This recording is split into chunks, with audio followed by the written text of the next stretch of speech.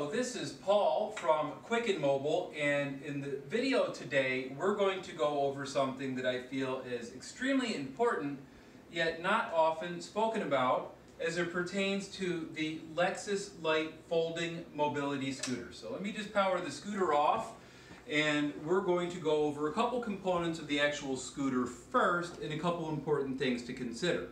Now the scooter itself, we give the scooter with a whole series of accessories, most of which are not pictured here, and a total of 2 lead batteries for the low price of $1,513, and then for an upgrade, which would bring the total up to $1,810, a lithium ion battery that is substantially lighter than the lead battery. Now the machine itself, if we take a look at the Lexus Light Folding Mobility Scooter, one of the reasons this device is so popular is because it literally folds up to the size of a suitcase, and it comes apart in several different parts. Now the actual scooter itself, we can see that it unfolds very quickly as well. We're ready for action. Has an adjustable speed, forward and backwards, and what I'm doing right here, I'm actually driving the scooter with both hands.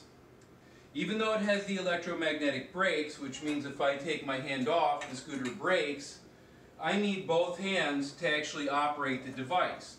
And if I'm turning from side to side, you can see here this is actually an indoor-outdoor machine, so I'm on carpet. I need all the strength in the deltoid muscles, the rotator cuff muscles.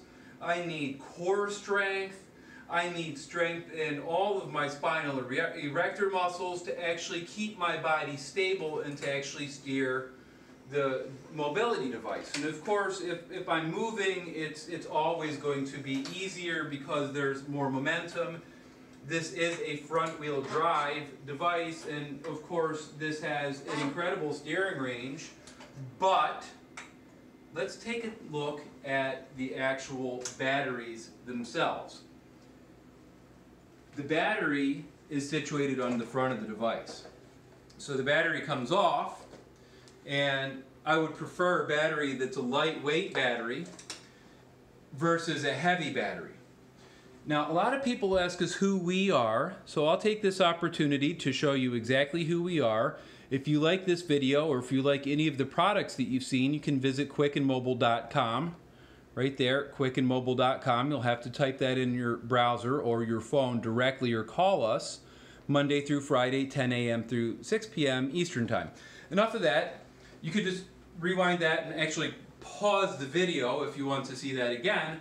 Let's take a look at the lithium battery versus the lead battery.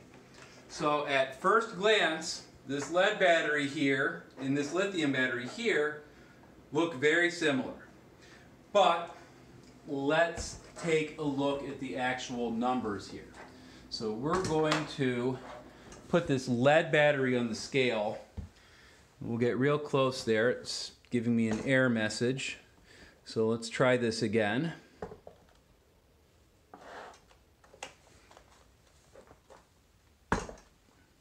There we go. Okay, it looks like it's on.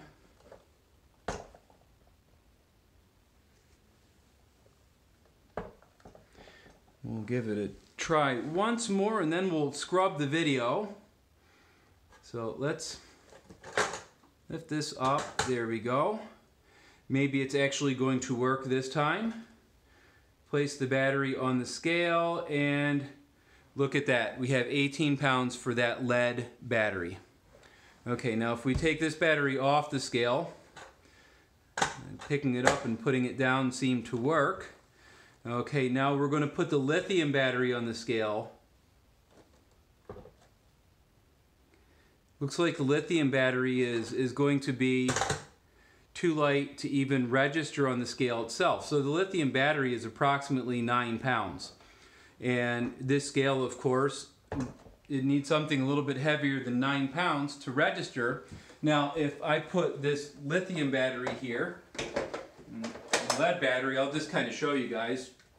That I'm not picking up with my pinky. It's too heavy. It's 18 pounds. a lot different than 9 pounds. If you can ask yourself, I mean, definitely people buy these scooters because they would like to enjoy, key operative word, enjoy being more mobile. If you could just ask yourself, 10 pounds, I have a 10-pound weight here. Do I want to be carrying around a 10-pound weight every time I move my scooter? The answer is probably going to be no, that you don't. So if that's the case, I strongly encourage you to at least contemplate considering the Lithium upgrade, because it will make, even though it's a little bit of a sting, a $300 sting to begin with, that's over very quickly, and then you literally get months, if not years, of enjoyment of your scooter without having to do this sort of thing, and I hate this scooter because I can't use it, it's too heavy, without having to do any of that. So I do appreciate taking the time out of your busy schedule to watch this video as it pertains to your decision-making process for a Tezora Easy Travel Lexus Light Folding Mobility Scooter, one of my personal favorites.